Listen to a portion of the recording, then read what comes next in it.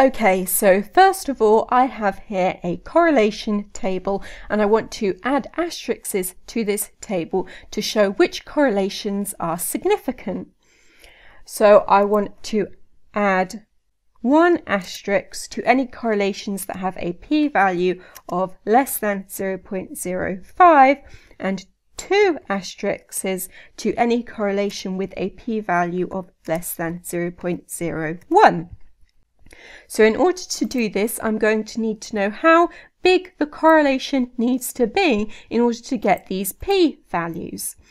And an additional piece of information I need to work this out is the number of data points these correlations are based on. So in my case, the number of data points is 23, so that means n is equal to 23.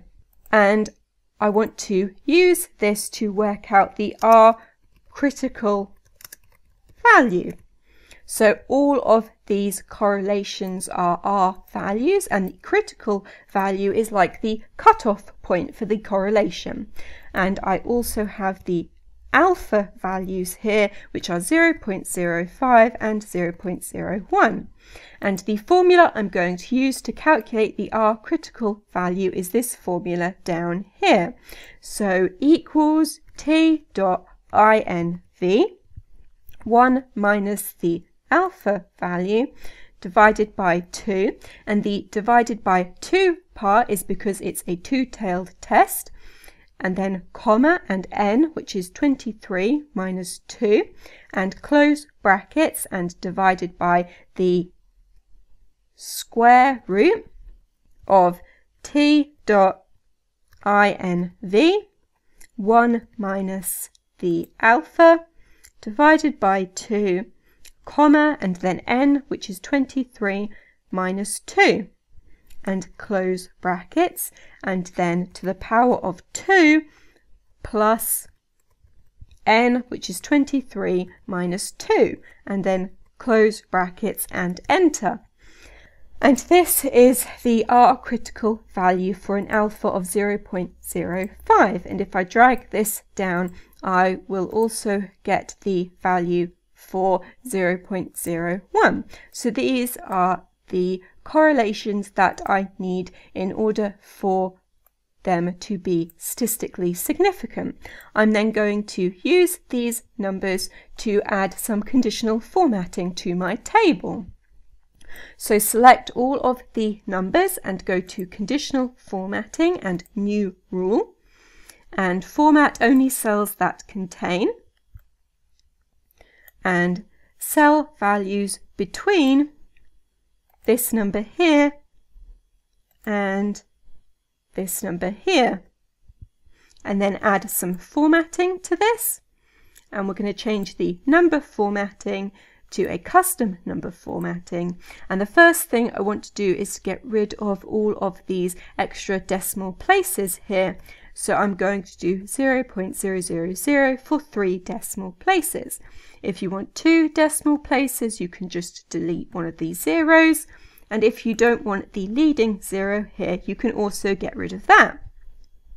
Then I want to add in the asterisks, and I need to put this in quotation marks. So quotation marks, then asterisks, then close quotation marks. And then when the custom formatting is applied, you won't see the quotation marks. And OK again. And now you can see some of the correlations have an asterisk after them. And these are the correlations that are significant at the 0.05 value, but not at the 0.01 level. Now I'm going to add another conditional formatting rule for format only cells that contain values between this value and 1, because 1 is the largest a correlation can be. And we'll format it and change the number formatting, and it will again be 0.000, but this time inside the quotation marks there'll be 2 asterisks, and then close quotation marks, and OK again. And now we can see all of the correlations that have 2 stars after them. these are the ones that have a p-value of less than 0.01. Because the bigger the correlation gets, the smaller the p-value gets. Now we can see that there's an issue with this because the numbers aren't lining up correctly. And that's because we've now added some extra stuff onto the end of some of the numbers, so they are no longer centralized in the same place. In order to fix this, we're going to select the table again and then edit the conditional formatting rules. So edit the rule that just has one asterisk and change the formatting, and instead of having just one asterisk here, we're going to add a couple of spaces after it, because a couple of spaces is about the same size as one star. And OK, and OK again, and OK. And now you can see they are slightly more lined up, but there's still an issue with all of the correlations that aren't statistically significant, that don't have any stars after them. So we're going to add another conditional formatting rule to fix this. So new rule, and format only cells that contain values between 0 and this value here. And we're going to format this and change the number formatting to 0.000, and then this time inside the quotation marks it's just going to be 4 spaces, 1, 2, 3, 4, and then close quotation marks, and OK, and OK. And now you can see all of the numbers are lined up correctly. Now if you have negative correlations as well, you will need to take the R critical value and times it by -1, and then use these numbers to apply 2 more additional conditional formatting rules for the correlations that you have which are negative and statistically significant. And if you have any questions about the statistics part of all of this, I will leave some links in the description.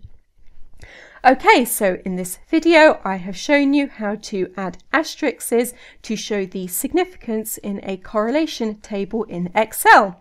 And that is everything.